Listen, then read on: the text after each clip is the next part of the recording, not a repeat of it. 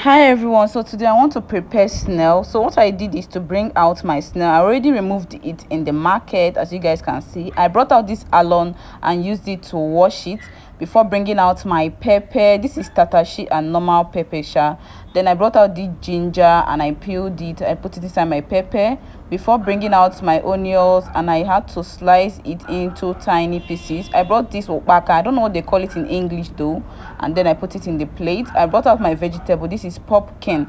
Added salt and washed it properly, guys. Transferred the snail into another bowl and washed it in running water. I had to bring my mortar and pestle and then pounded the pepper and ginger together. And the first thing is to season my snail and put it on fire, yeah, for like 5 minutes or 10 minutes. So it's time to prepare the snail. I first of all put palm oil in the pot, and then I added my onions before adding my pepper. Also I added my opaka and I turned it, and I added my snail. I kept on frying it before adding my pumpkin and then my ingredient. I kept on turning it until it changed color, as you can see.